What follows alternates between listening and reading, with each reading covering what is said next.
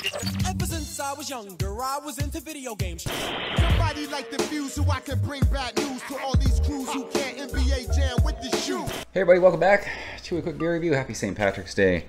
We're gonna do the most stereotypical thing of all time. As Americans, we're gonna drink Guinness for St. Patrick's Day.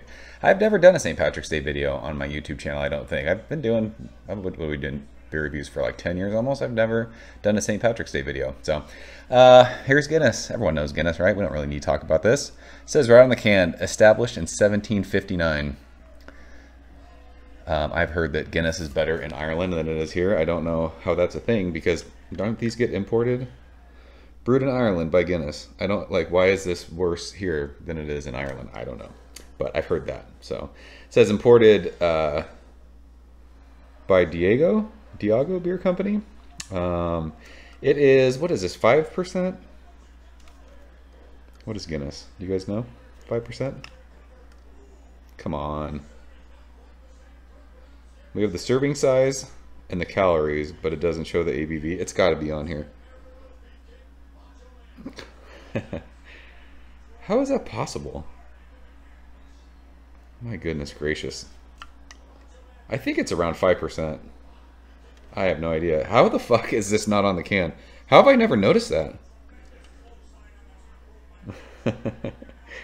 Oh my goodness. Whatever. These cans have a little widget in them. They've got nitro, all that good stuff. We're going to use our permanent hangover glass because it's appropriate. This is the little toucan from the, what is it, the my goodness my Guinness little signs they used to have in bars all the time. So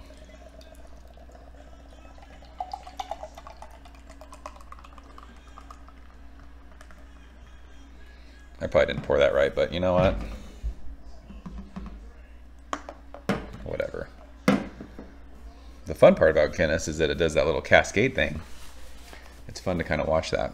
I cannot believe there's not an ABV on this can. We gotta let this sit for a second. Aren't you supposed to let it sit for like at least a minute? You know what? I should actually, because it's not gonna look any better now that there's no beer in this can. I should pause this and do the thumbnail for this video. I think that's what I'm gonna do while we sit and watch it. I don't even know if you guys can see that cascading, but it looks cool. I like it. So I'm going to take a picture real quick. I'll be right back. All right, we got our picture done. We're all good. So yeah, this thing's done cascading. It is full AF. It is a cool like ruby red color, and it's got a like super creamy, I don't know, half a finger of like a khaki head. Yeah, Guinness. So I don't know if I can't even remember what I was talking about prior to stopping and taking a picture. I don't usually do that. I only drink Guinness on St. Patrick's Day. It's the only time of the year I drink it. It's fine. It's nothing mind-blowing. It's a fun beer to have. It's just something that you do, I guess, stereotypically on St. Patrick's Day. I never used to go out for St. Patrick's Day. I would always just hang out with buddies and drink beers. A lot of times, most of the time, the NCAA tournament would land on or around St. Patrick's Day. So there's been times where I've been in Tahoe, in Reno for St. Patrick's Day, watching basketball. Those are fun times. So let's show our fat nose in it. So it's a super mellow nose. It's roasty, a little bit of coffee, but just like, I don't know, it's roasted malts to me. There's a little bit of a sweetness, but it has like a faint kind of like coffee scent. Nothing like crazy, I don't know, overwhelming. Nothing that's like, oh my gosh, that smells amazing. It smells like Guinness. I think too, drinking Guinness out of a can, like it's got a little bit, every time I have a Guinness out of a can, it's got a little bit of like a metallic nose. I don't know. Cheers. Happy St. Patrick's Day.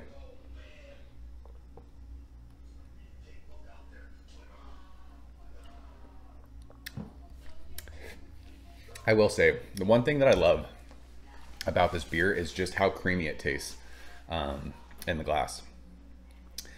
I guess, you know, pouring it hard, it just feels like you're drinking a draft beer.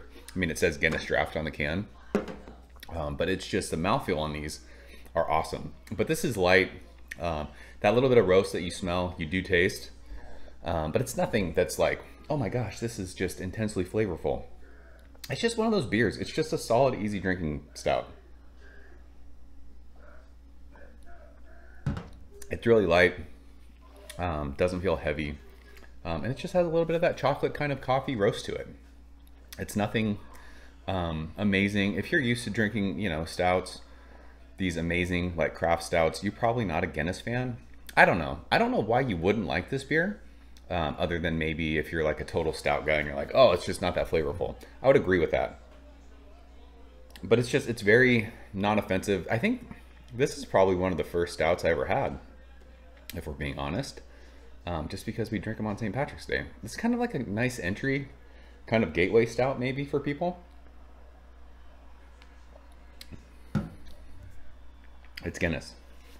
That's what it is. So the magic though of this beer, kind of like, if anybody Cat Williams fans, I don't even know if he's still around.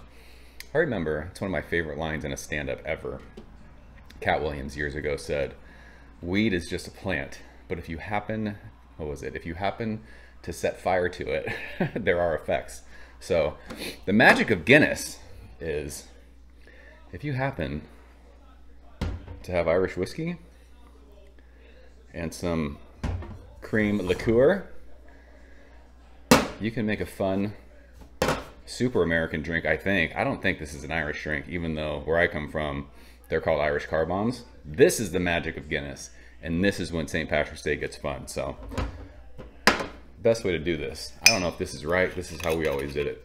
Jameson, equal parts. So half Jameson and half Bailey's. This is almond milk Bailey's because we don't fuck with dairy around here, ever. And if you guys have never had almond milk Bailey's, it is fuego. It tastes no different than regular Bailey's. And I will stand by that. Equal parts. Just leave this here for now. This is the end of the video, guys.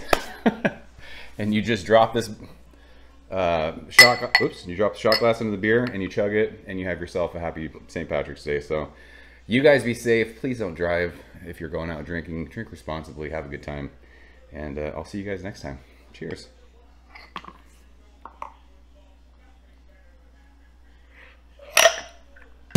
Oh, so good.